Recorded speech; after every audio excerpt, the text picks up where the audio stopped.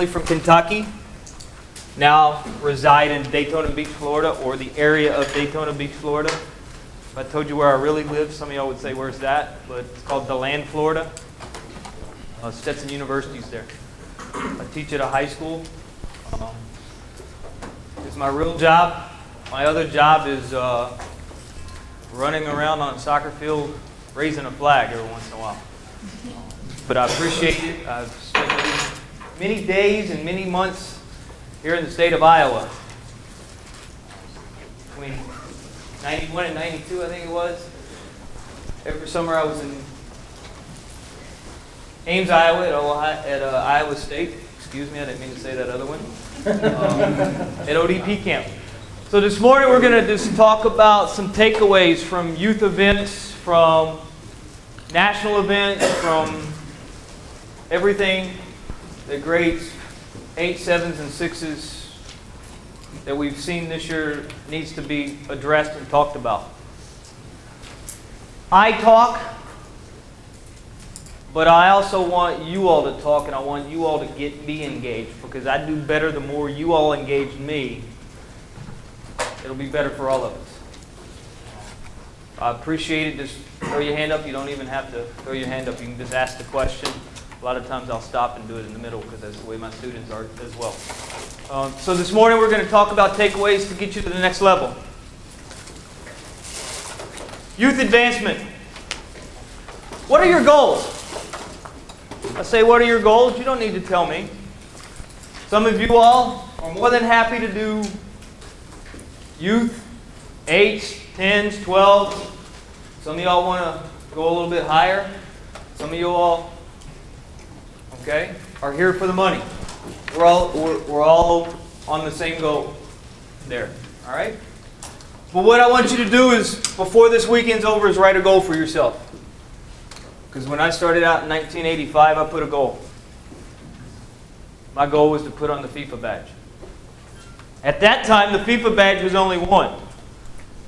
Okay? When I say only one, you didn't specialize as an assistant referee or a referee. It was just one badge. Okay? So it wasn't until years later that they started the specialty. They realized that they needed to start doing that. So set your goal. And during that, set little smaller goals to get there. Where do you want to take your career? For some of you young kids, you're like, my career, what do I... Some of you all that are in your 20s and 30s, now you need to start setting your career. As a young man that I speak with monthly in Rhode Island, he's now trying to juggle his job and refereeing and life, as he said to me the other day. He goes, I don't know how you do it. I said, you just keep juggling the balls. All right? You gotta know how to do those things. And your career, whether it's your livelihood as a profession, doctor, lawyer, school teacher, accountant, or a college student, you got to know how to juggle those things and make sure it all works out. And through my career, I've done a pretty good job with it. I've changed jobs so I can continue refereeing at the highest level. I'm an athletic trainer by trade. Anybody knows anything about those guys? If you work in a college or a professional level, you don't have a lot of free time. So that's why I went to a high school. I still do all of that work. I've got a great administration that allows me to leave and go and do all of these different things because they look at it as, oh, he comes back and talks to our students about it. That was one of my things, is the agreement that I've always made is when you come back, one day a week we sit down and we talk about what all went on in Honduras or Beijing, China, or Spain. And so I'm giving them real life experiences. So where do you want to take your career? You're in control of your career. Nobody else is. And are you satisfied with it? If you're not satisfied with it, there's really only one person that can control that. All right? Yeah, there's a lot of, we'll call it politics, that go on. But if you do what you need to do, you'll get there. I had a guy that was our godfather in Region 2, and I was coming up, and he took a bunch of us into a room one night. We were at a big-time tournament, and he said, you all worried about doing your job on the field? let me take care of everything else off the field. If you do a great job on the field, I can take care of everything else. But when you start messing up on the field, it's hard for me to push you when they say, well, look, he just missed that dog so. He just missed that handball. He just had that mass confrontation, and he's the reason why. So you have to be satisfied with what you're doing. If you're not, change it. You got to approach this game with bravery. And you say, why bravery? Well, for those of y'all that have been in some of those situations and some of those games, if this shows fear, your face and your body language, the players are like piranhas. They'll grab it, they'll chew it up, and they'll spit you out. And at the end of 80 minutes, or at the end of 90 minutes, or at the end of 70 minutes, you're going, holy crap. Okay?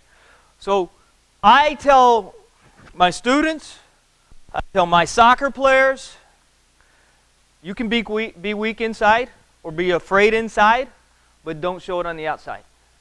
There's a difference in that as well, meaning arrogance versus confidence. Okay? And as young kids, y'all might not know what those two words mean, but you'll learn throughout your career. You that are a little bit older understand. All right? A lot of your highest level referees, they show confidence when you see them. But their inside is going 150 miles an hour and spinning around and spinning around and spinning around. So, but they show the bravery. All right? And that's what we have to look at and worry about.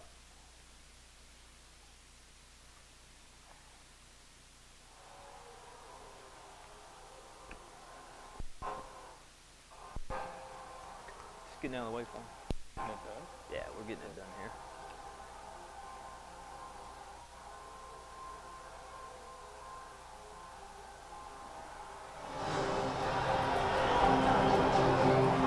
Y'all might know some of these people.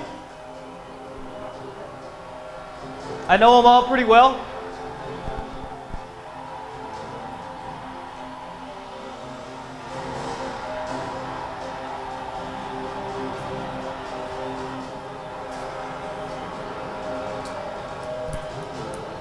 That's Joe Fletcher from Canada, Mark Geiger.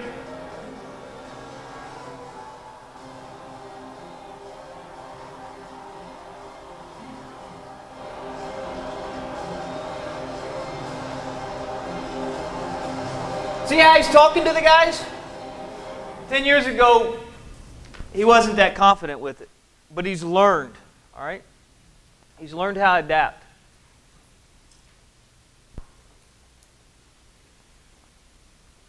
So are these one of your goals from the youth soccer side? To be at the Youth National Championship? To do the ODP? To do the Developmental Academy? To do the Iowa High School Finals? Okay? Work the President's Cup? Or is this one of your goals? To work the NCAAs. Set your goals. Set small goals to get to the next level. Y'all probably know that guy. Jim Elman. Okay?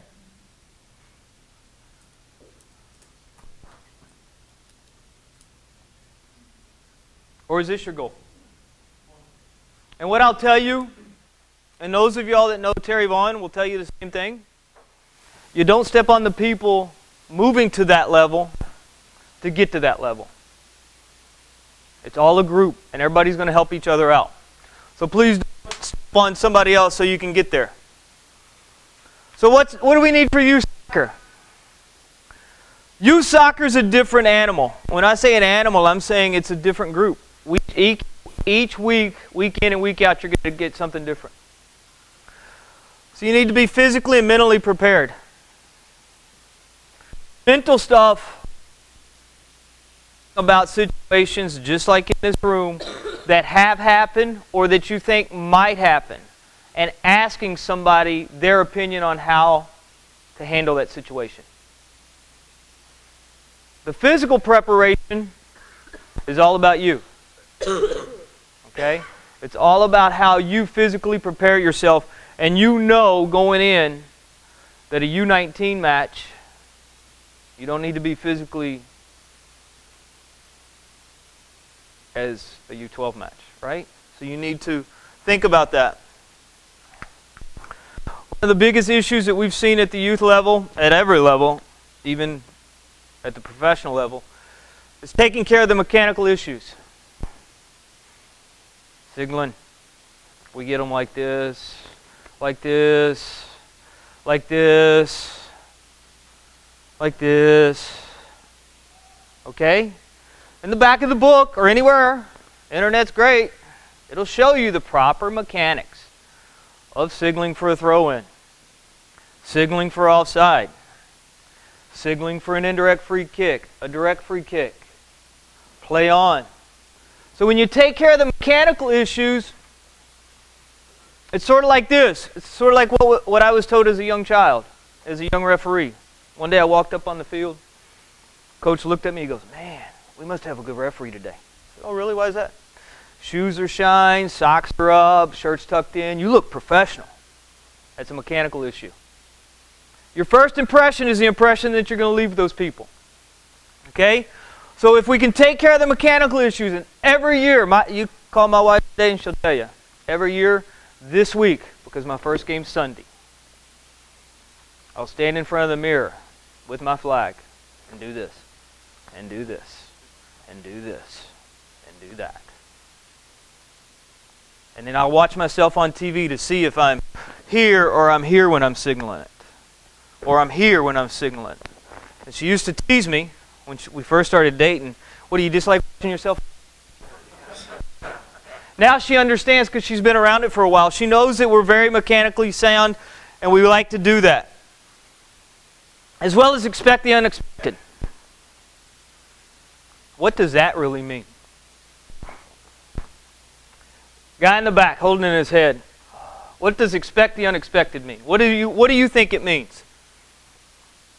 Know what you should do when something might happen that shouldn't happen. Okay. Know what you should do when something might happen that you didn't think was going to happen. Is that a good analogy of it? Anybody have something else? Other side of the room? Young guy in the black jacket sitting next to the... Yeah, you're looking at me now. Redhead. No, I think that about covers it. Okay. So that about covers it. So expecting the unexpected, and I guess I got to get a different colored font. That yellow's a little hard. I apologize. If I told you some of the things that have happened to me in matches, and then you say, "How did you handle it?" And I go, "Oh, well, after I messed on myself, then we did this," right? You go, "Well, I didn't expect that." No, neither did I. But we prepare ourselves to expect those things. And we have a get out of jail card. And we have an escape route. And we talk about those things. And the best thing to do to learn those experiences is rooms like this, where we all sit around and we talk. And if I were to tell Abigail some of the things, she'd go, "No, that really didn't happen." "Oh, yeah." "No, that couldn't have happened." "Oh, yeah. How did you get out of it?" Big deep breath and ran fast. And I always tell people, I make sure I'm not the slowest guy on the crew. But that's, you know, learn from your mistakes. If I had a penny for every mistake I've made on the soccer field, I'd be a billionaire right now. Seriously. I've made a lot of mistakes. I've learned from a lot of mistakes. Some of them I'm still trying to learn from. Okay? But don't be so close-minded to say, all right, when you quit learning, you're done with the game. When you quit learning, you're done. Then you get, no, you can't even say that. We used to say then you can become an assessor or an instructor, but no, you can't do that. Okay? But different mistakes happen. It doesn't even have to be your mistake.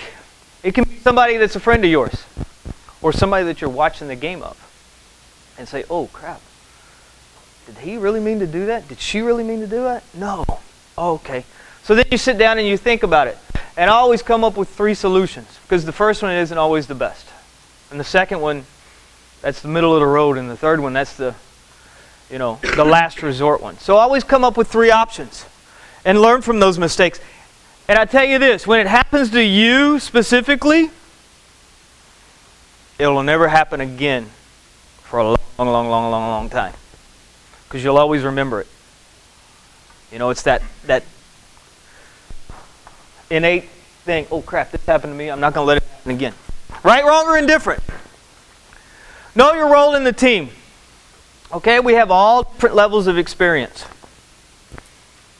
And today you're the assistant referee. Assist, don't insist. Today you're the referee. And you've got young referees with you. Teach them.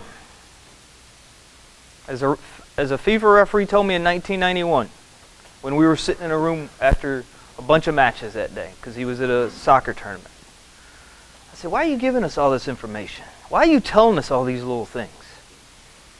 He said, hey, this is a business. I'm giving you the tools that I've learned. And if you can learn from my mistakes, it's going to make you a better referee. If I keep everything in my pocket, nobody's going to get better. You knew your role today, and you did it. 2005, I'm in France. I have a FIFA referee telling me, a FIFA assistant referee, call out of bounds and offside.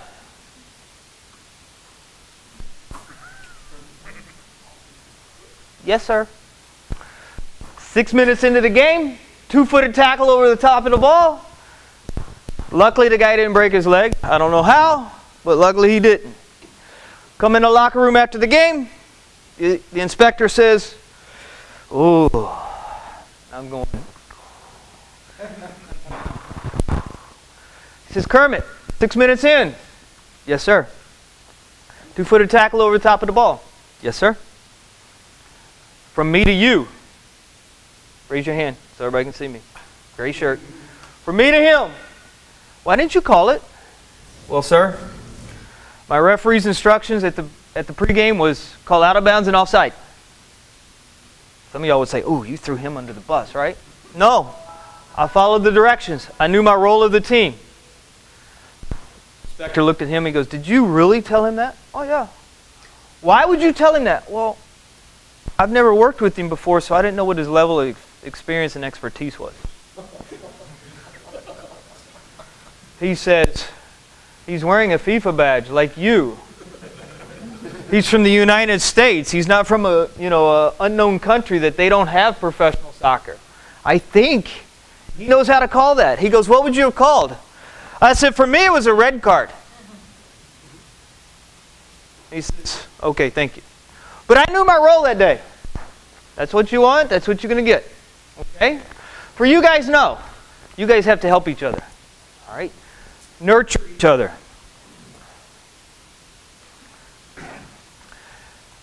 Anticipate everything, but expect nothing. That's a pretty crazy statement, isn't it? How can you anticipate everything, but you can't expect anything? Anybody have an idea on that? Joe? Prepare for the worst. Okay? Prepare for the worst. But don't assume it's going to happen. Don't assume it's going to happen. Don't prejudge. Anybody else?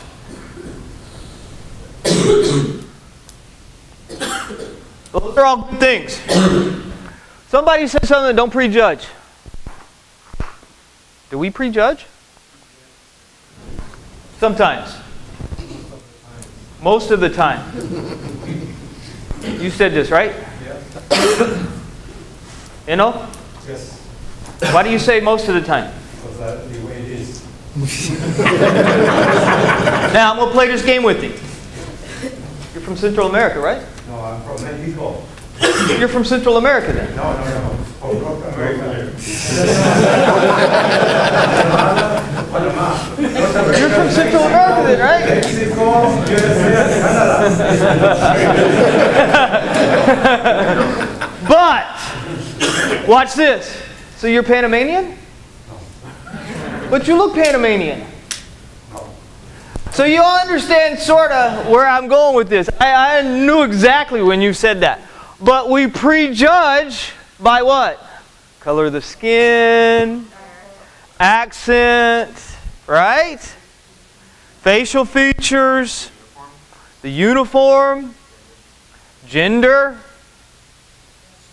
hair color. These are all things we have to be aware of when we talk.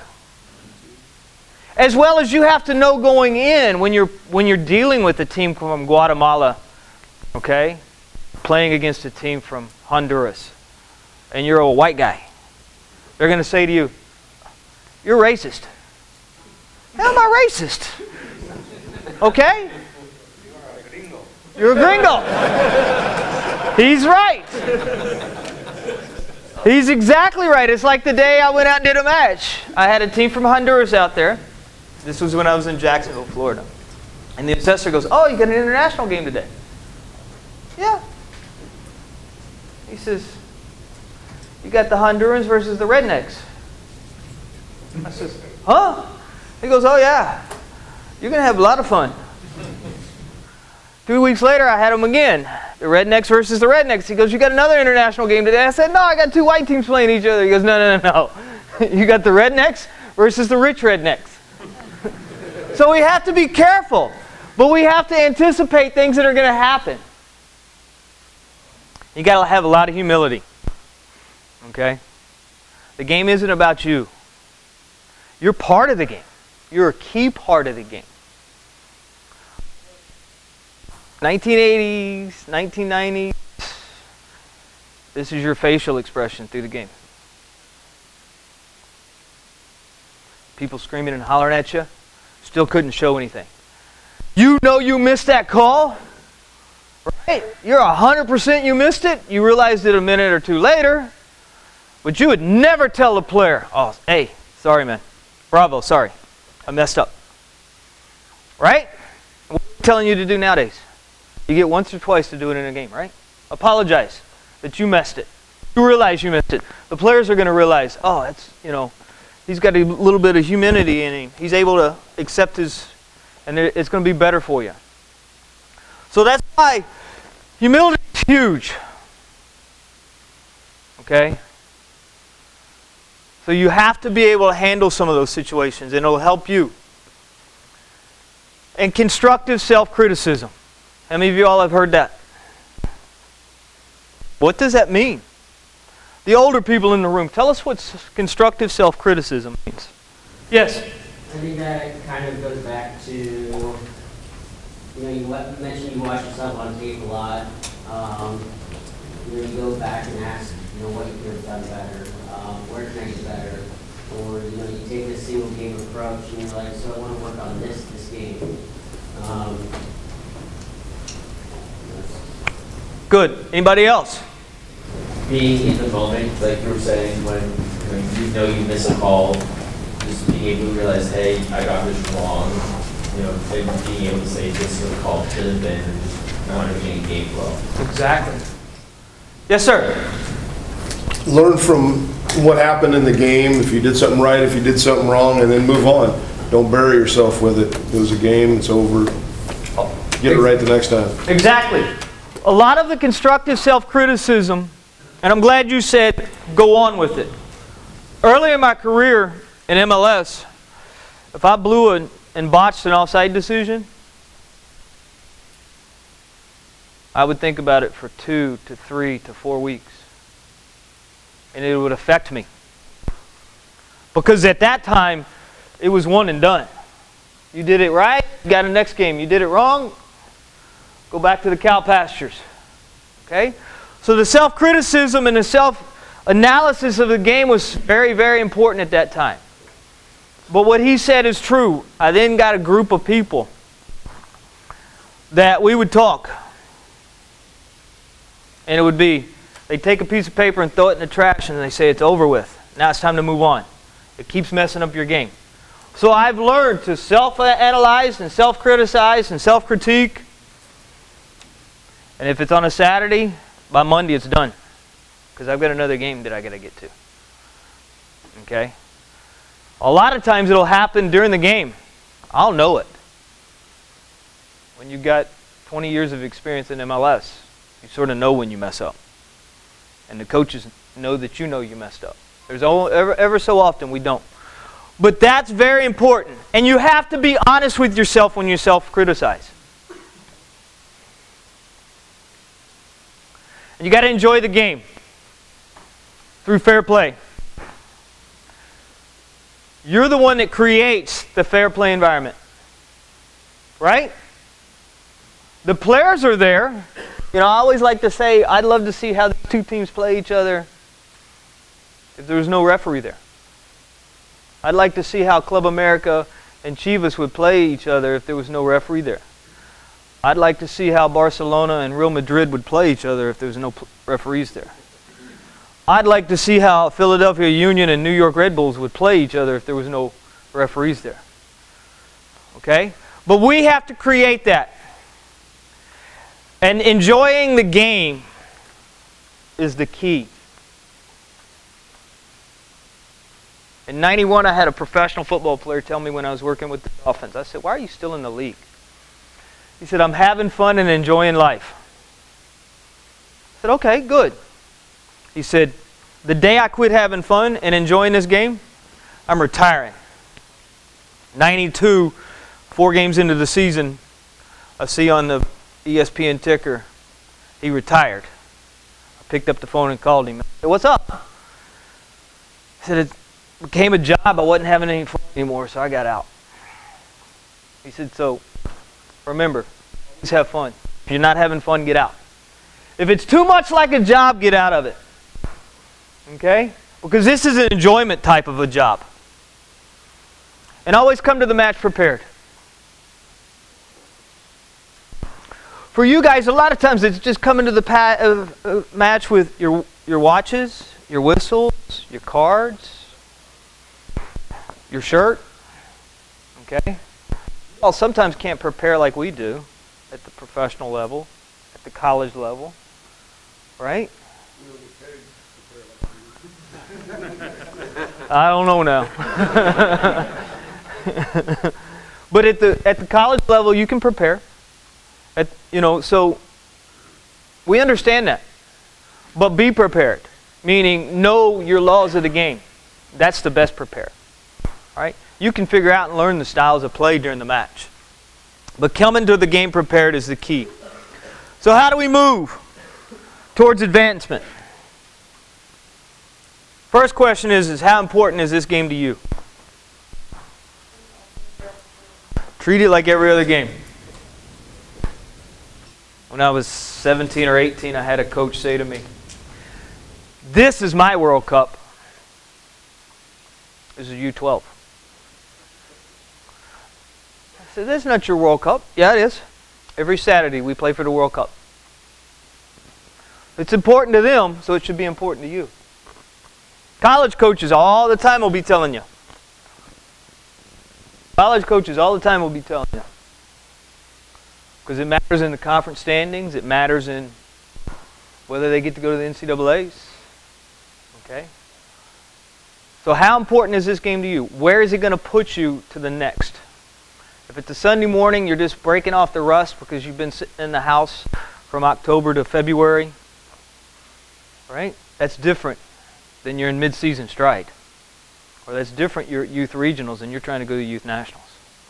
Always treat the game that it's important to you and very important. What is your level of effort? Are you just out there strolling around like I am right now, wandering around doing nothing? Or is your intensity matching the game's intensity? Sometimes their intensity is up here and you need to bring it back down here, so you're able to do that. So match their effort with your effort. Good morning. How many games in a day have you done?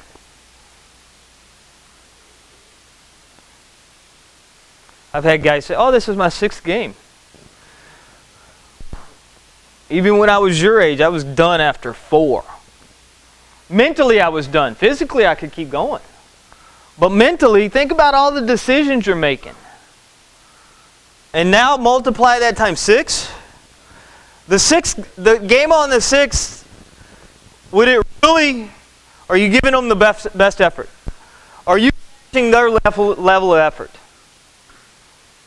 Okay, so think about how many games a day it is for you. What's the field conditions? What's the environment?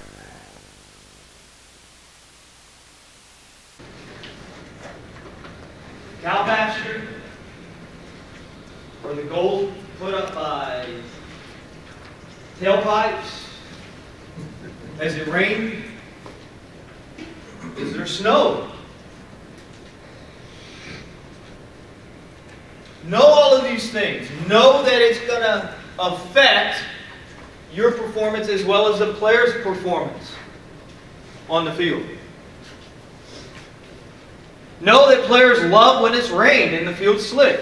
So now they can do that slide tackle into the camera from this distance. Right? And think they're going to get away with it. So you have to anticipate that, right? And start dealing with it at the beginning. Because that'll help you. Do you need this game?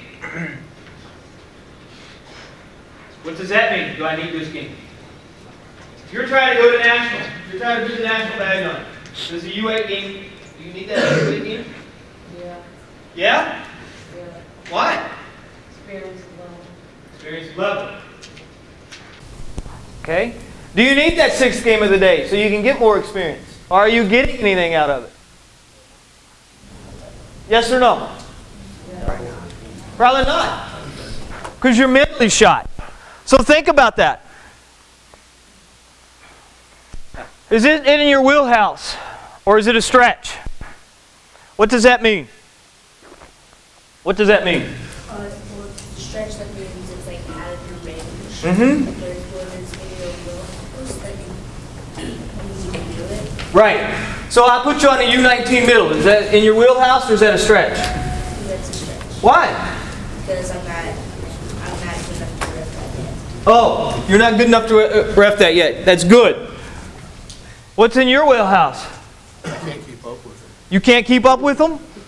Which age? Oh, that U19 game. Oh, the U19 game. Okay, so what I'm going to tell you is every 5th game, make it a stretch if you're trying to get to the next level. Every fifth game, make it a stretch. Make it something that's going to work you a little bit harder. Get out of your comfort zone. Then after you've done that for a year, every other game, or every 3rd game, or every 4th game, work on getting it to win all these games. Not a quote stretch. Okay? And you're more comfortable because it's going to break that comfort zone. Match fitness.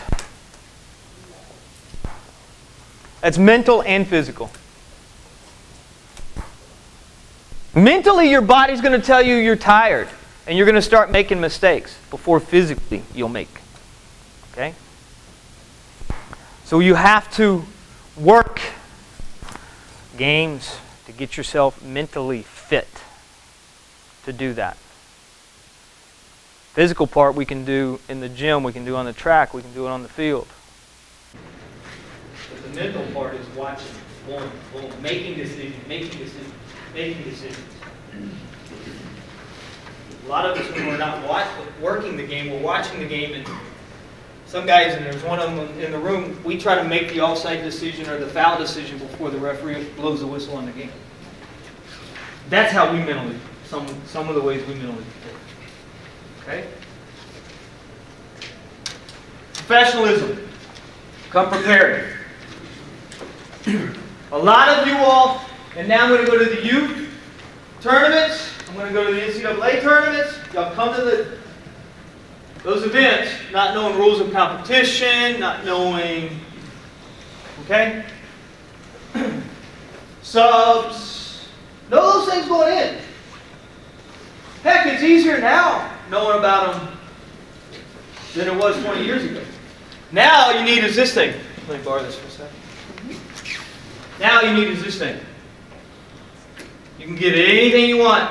They send them out to you online. 20 years ago, you'd come walking into one of these meetings and you pull up this thing. Then you go, oh wait, we're with NCAA. Oh, we're Region 2. Let me go to USYSA. Okay, but you've got to come prepared. And that's part of professionalism. Knowing what's going to happen. Prepare for the meetings, and then when you get on the field, it's even easier. Diet. A lot of you all trying to get to the next level, you're eating unhealthy. Okay? Gone are the days that we have to worry about that. And your personality needs to be neutral. Your body language, we spoke about that.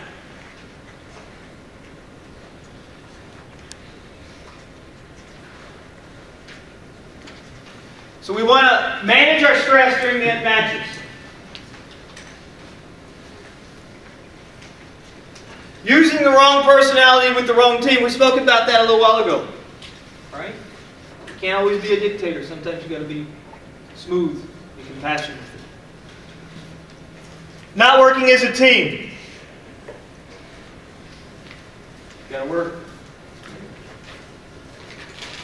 Get the serious challenges and deal with the challenges right the first time. We've seen tackles that come in and do this.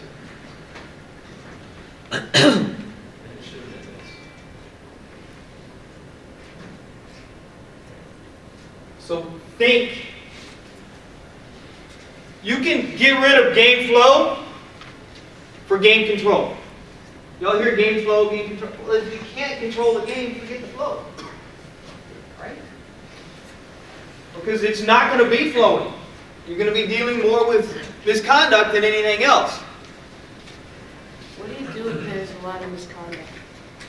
Like throughout the game? Well, You stop the game? no, I mean, you just, as we say, if they haven't been smart enough to figure it out, you just keep doing it. Keep issuing the caution. Cautions don't work out, then you go to red card. Send them home. Then you send them home. Okay? Transition running. Gone are the days where, you know, we're on a nice slow jog. There's a lot more explosive speed, sprint, counterattack, counterattack, counterattack. So you need to work on transition running and how you look. Right? And report writing. Gosh, we hear that from the top level down. We have to do better. And what I always say is, guys, make it easy. Open up the law book. Write verbatim what the law says. You cautioned for this, you cautioned for that, you sent off for this, you sent off for that, and then be done. Just give me the facts. I don't need anything else. All right? And get a solid pregame. Solid pregame helps everything.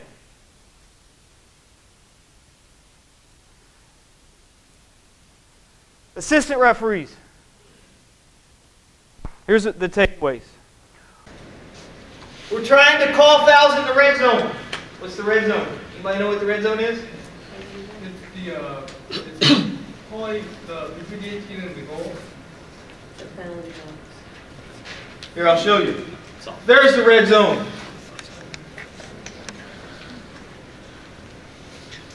As an AR, right? As an AR. Trying to juggle priorities. We're not focusing on the second to last defender. We're watching the ball if the second to last defender is over here. Okay? Matching the referee's personality. He's a hard hit, right? You're soft. You're a hardy, he's a softy. You gotta, when you're dealing with the players, you gotta sort of mix that together. The good cop, bad cop doesn't always work. Right? Everybody has to be the good cop. Running styles. Some of you all run all over the place. arms flailing, flag movement. Okay. That's what we have to be aware of. Okay. So, anything in the green zone that the referee's been calling it, you call it. You have the ability to do that. Anything in the yellow zone, use caution. Look where the assistant or where the referee is. And no. And anything in the red zone, you better be 1,000% sure in your decision before you raise that flag. Okay? Game demanding. All right? Kermit, Yes. can you give an example in your own games where you had to step in with the red zone? Yeah, 2004 MLS Cup Final. Handball right here on the goal line off of a corner kick. The referee doesn't see it, and I had to make the decision. Okay? Have you ever made a call when you're the trail? So the red zone way up there? Okay. Maybe once, maybe twice. But I didn't raise the flag. That's it. I did it over the headset. Sir, Is that red zone? Is that like not on your side of the field? I'm AR1 here, or AR2. This is the AR, Oh, okay. and this is the referees. Oh, okay. Any questions? Yes, sir. Did he call the penalty? Did I call the penalty? Yes. I called Did it. he call? He followed my signal, and then we had to send him off. Okay. And this is where changing pre-games, and our pre-game is very important because his was, if you raise the flag, make sure you're 100% sure, and then he gave a different mechanic, and it was one that I just heard, so now I'm mentally going, raise the flag, wiggle it, and then, you know, so it gave me time, and it gave him time to now see what was going on. So, yes, sir. Didn't you ask yourself, he's the one who's making more money than me? No, I didn't ask myself at that point in time. Only because that guy I know, you know, Michael Kennedy, you know, he would go with whatever you make that decision of. So it was the game. I had to make sure that the game was where it needed to be. Any other questions over anything we've covered today? Come on, y'all gotta have one or two. Yes, So the red zone, like, is that a left or right when they're running? it's a left. How do you? AR1 is here, AR2 is there. So anything that happens here, the referee would be in this area. Okay, and it would be flipped if it was. Because as I ref, like, I run all over the field because I don't know what a left or right is. Okay, so the easiest way to understand is a left is you're with the left winger, and the assistant referee's on your right. Well, somebody can tell me that. Thank you. You're welcome. Who was your instructor? Her instructor did tell her that. Thank you very much. That's when you get that. Both sides, Joe. There it is. Hey, ladies and gentlemen, you're very fortunate. There's two other guys that are from Region 2 that decided to come in. This is George Gantner, retired FIFA assistant referee. I can't go through all of his accolades. We don't have enough time. This is Ricardo Salazar, again, retired FIFA referee. He was in France with me in 2000. Correction, I'm not retired. I was not nominated. Okay. Active MLS referee, so. And George is one of our 5 assistant referee coaches. PRO has decided to give us coaches to help us get better. So he's. And I'm younger than he is. Oh, that's dangerous. And I was not the referee in 2004.